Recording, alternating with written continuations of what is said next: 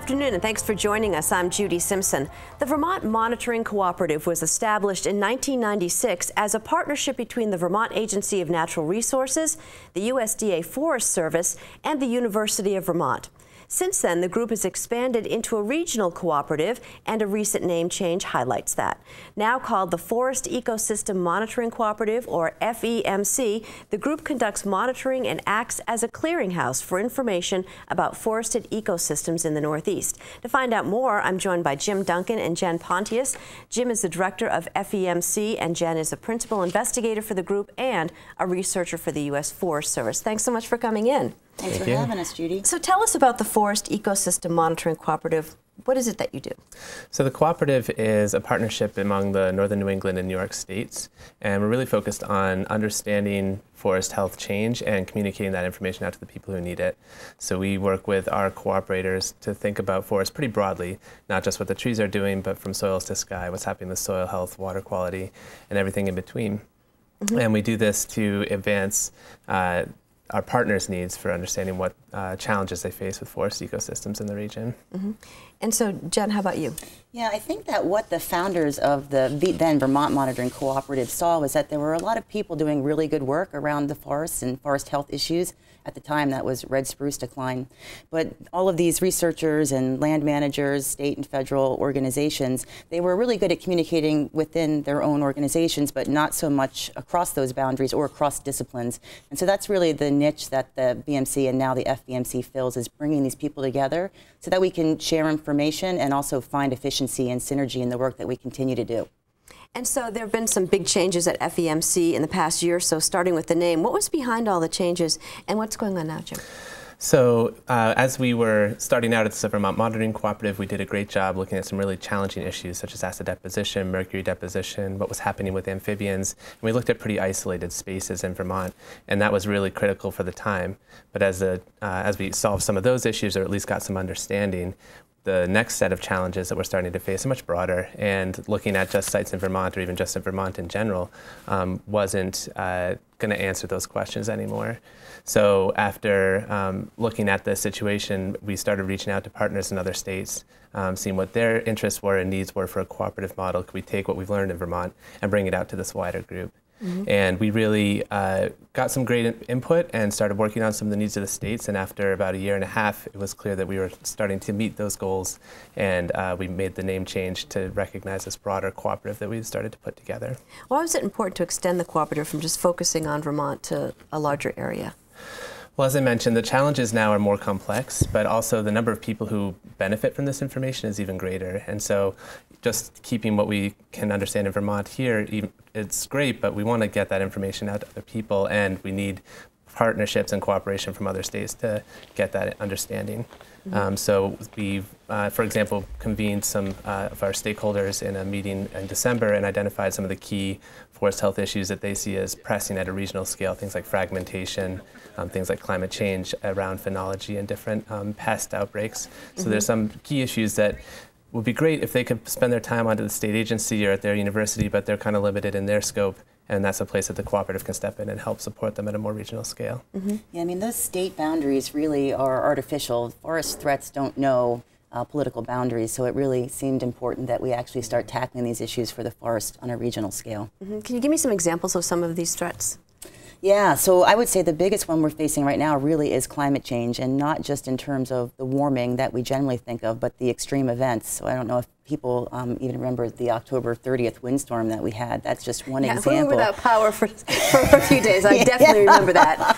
Yeah, and so this is something that is normal, and forest dynamics are built to recover after events like this, but when they come more frequently and with higher intensity, it's something that the forests are not necessarily adapted to. So I really do think that climate change is going to be a pressing issue moving forward. You're a principal investigator with the cooperative. What does that entail? Yeah, so my role as PI is to guide the mission of the organization, to make sure we have high quality and ensure the scientific merit of any of the products we develop, and to also work to continue the funding for the organization. But I find that because we're governed by a steering committee, a regional steering committee, that I spend a lot of my time just listening to our partners and hearing what their forest health issues in their corners of the world, what their real concerns are. Are they similar to to our concerns? It actually does vary. I mean, I think everyone has some of the big ideas, the big players like climate change on their radar, but other states really do find that they're concerned about specific species that might be of interest to their timber industry, or particular high elevation sites that might be for particular wildlife species they're concerned about. So there really are some differences as well. Mm-hmm. And so it's not just trees, though, that you're concerned with. Yeah, that's right, Judy. We really try to think of forest health as more than just the trees, but as an entire ecosystem and how that system functions. So, for example, the forests provide wildlife habitat, they provide clean air and clean water, they're a timber resource. So we really try to think about the services that the forests provide. But then we also are careful to make sure we're looking at the actual stress agents, those threats. So can we be looking at air pollution levels, acid deposition, climate? Because the idea is if we take this more holistic look, this sort of systems approach to monitoring the health of the ecosystem, we'll be able to understand not just when it's changing and what's changing, but also what's driving those changes. And so, Jim, what are some of the other projects that FEMC is involved with or has been involved with? Sure, it runs a range, but we've been lucky to have some really great input from states on what kind of needs they have. And one of the more mundane, but actually kind of exciting ones that we've done recently is we went to New York and we actually pulled out old maps from the 50s to 60s of where forest tent caterpillar has been defoliating forests in New York. And we got those all into a digital standard format so we could look across time. Our record used to be about 20 years, what we could do digitally. And this brought us back another 50 years in terms of time that we could look and see where these infestations are recurring and how intense they are over time. And that data really is at risk of being lost. So we got this great product in and of itself, but then we could feed this into other projects that we're doing. We have what's called the Northeastern Forest Health Atlas that provides over a century of forest damage mapping across the region, and we can also feed it into what we're calling the Forest Indicators Dashboard. So how can we summarize some of these key ecosystem data sets over time and look at trends and how this year is doing. So these types of data rescue projects, data access projects, these are things that our partners keep coming back to us with. They're things they don't have time to do themselves right now, but they would love to see done, and that's something FEMC can step in and do. And how can some of that information help with what's happening now? I know that there's a forest tent caterpillar outbreak that's been happening, and so how does having this data help with the current situation? Sure. Well, one of the first steps whenever you're evaluating the impact of something is you have to find out what you already know, what information you already have access to. And it can be easy in some cases to go get the information if you know it already exists in a great format, but sometimes it's not. Or you may think you've already gotten all the data that available about a topic, but you haven't. So something like forest pest damages, like forest tent caterpillar, understanding where stands have been defoliated in the past is important, and understanding maybe why a stand is more susceptible to an outbreak this year could have as much to do with drought, with climate indicators, other drivers that make that particular stand susceptible this time around. And is it sort of heartening too to maybe say, well, look, this stand had an infestation years ago, but it's fine? Yeah, I think the resilience in our forest is something that we got to take not pride in, but we got to be excited about. We do have resilient forests to some of these outbreaks. We've had these pests here for centuries in some cases. So. And I know that you talked about the windstorm and some of the damage that was done in the forests. Some people say, well, isn't that just nature taking its course, and should we just leave the trees down and not even worry about it? Yeah, that absolutely is a part of forest natural dynamics. Small gap dynamics are how our forests look the way they do, why we have so many different species and so many different size classes. And so the forest is designed to function like that. But again, the question is, are we starting to see these with more frequency? And when they come, are they having a greater impact on the forest over larger areas? So it may be impacting the ability of the forest to recover as quickly, or it could result in a forest that looks different than it has historically. And Jen, can you give me some examples of some of the other projects that you're involved with? Yeah, I mean, I think one of the really exciting things about this new direction we're going by being a regional organization is that we've adjusted our staff so that we can be really nimble and efficient to respond directly to our cooperator needs. So, for example, if we had a research cooperator who had a whole bunch of dendrochronology data, that would be Shelley Rayback, and she wanted to be able to pull all that together and link that to site factors so she could understand what's driving the growth of forests. We can do that. We can actually build that database for her. So we've become really very nimble and are actively soliciting projects from our partners to see what they need and what they maybe can't do in-house that we could provide those services. So it's a really exciting time. So what do you hear from your partners as far as what they're looking for as far as information? Yeah, I mean, I think one of the biggest things is that, again, people have been doing this work and monitoring the forest for decades, and a lot of that information is buried in file cabinets. Some of it was lost during the flooding that we had during Irene.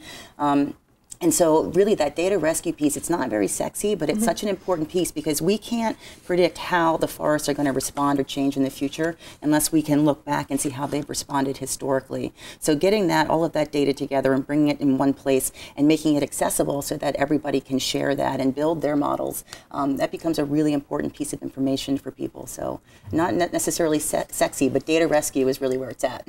Yeah, and we do see this coming up over and over again. I think also we're seeing state agencies have retirement waves coming up, and a lot of the people who've spent their lives working up this body of knowledge and maybe have an idiosyncratic understanding of it also have it in those paper files, and they are interested in seeing that carried on when they leave. And so I think our partners are recognizing that there's a stable resource that can provide that service for that need. So the information is out there somewhere in someone's desk. Yes. And so what you're trying to do is track it down. Even if we just tell people that there is a resource out there that could be scanned and digitized and somebody could do something with it, that's hard to do right now. You don't know who has what in the desk drawers. We're at least trying to get a little bit more of a map to where all this information is. So now who uses this information? What do they use it for? It's a great question. The biggest user of this is probably the research community because it assembles a data set that they need to be able to do this modeling, do this prediction work. But the other big group is land managers and planners, so people who are thinking about how to manage their particular resource. We've heard from the Green Mountain National Forest, they use our annual reporting and our long-term summaries of trends as kind of a key backbone on which to build their management planning. So it can really provide a larger context to some of these specific planning activities that state agency and federal agency folks have to do. And then the last group is educators. It's a great resource for people who want to expose their students to data, to how to analyze data, and how to compare between different methods and different collections. And what about like cities and towns? Would they contact you and say, we've got an issue in this forested part of our town that we're concerned about? Is that something that could happen?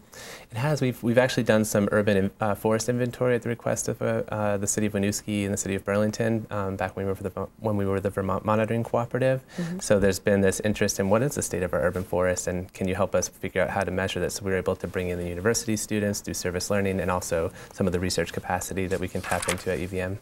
So Jen, what are some of the things that we do know about long-term health of forests in Vermont and around the Northeast? Yeah, as Jim mentioned, we really are incredibly lucky that forests in the Northeast are incredibly resilient. So when I say resilient, I mean we can have decline or disturbance events, and the forest will sort of reorganize and regain its structure and function relatively quickly. So for looking at forests globally, we really are lucky to have that.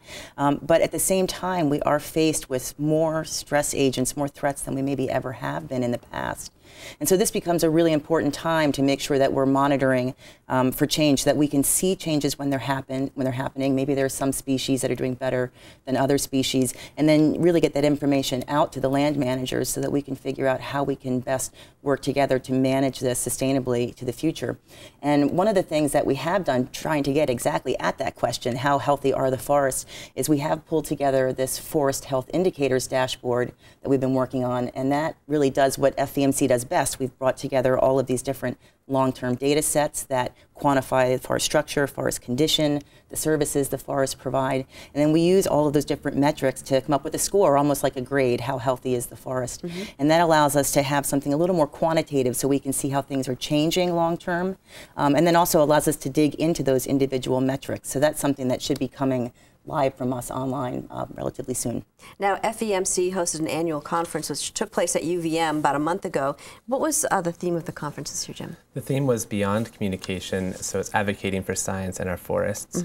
So the goal was really to take our great conference where we have lots of people attending a morning plenary and give them a topic that kind of pushes them a little bit further out of their comfort zone. Scientists are great about communicating information in statistics and peer-reviewed papers and reports, but distilling that out to the key audiences that need to get that information in the right way is something that we hear people are struggling with constantly. So we set up a conference that really tried to show them some examples in the morning, give them some structure to think about communicating to different audiences, and then workshops in the afternoon that help them hone those skills or refine practicing for, say, the media or for a policymaker, and how do you craft your message differently for those two. So we tried to tie those together throughout the day, and then in the middle provided what we usually do, which is contributed talks on the latest science and monitoring results that people are finding from around the region. If our viewers are interested in getting more information about FEMC, what should they do? The easiest way is to go to the website. It's www.uvm.edu/FEMC, or you can Google FEMC, and check out all the resources that we have there. We have all of our conferences from past years. A lot of our products are quickly accessible from the front page. Well, thank you both for joining me today. Yeah, thank you for having us, Judy. That's our program for today. I'm Judy Simpson. I'll see you again next time on Across the Fence.